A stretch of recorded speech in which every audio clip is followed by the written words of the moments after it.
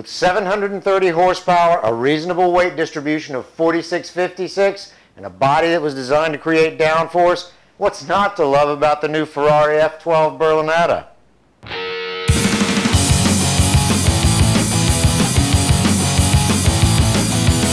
Another car from Ferrari that seems to have a polarizing effect on the exotic car crowd.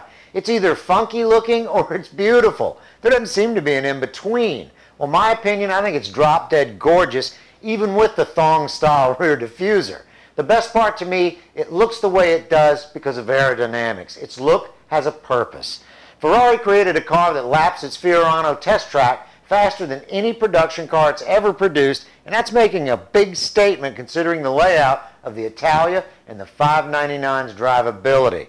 This car goes from 0 to 60 in 3.1 seconds with a top speed of 211 miles per hour. Now that's far from weak. The 730 horsepower V12 engine produces less harmful emissions and 30% greater fuel economy than the 599. That is if you get the stop-start option, which I would not. But it's that old saying about fuel costs on a car at this level. If you gotta ask, you can't afford it. The now famous 7-speed dual gearbox that Ferrari uses is present in this new Berlinetta, and having driven the FF, the California and the Italia, I can tell you it's a blast. This transmission shifts so fast you truly feel the kick from it. That's if you drive with the driver's aids off. I mean, you can only imagine what 730 horsepower feels like going through the gears.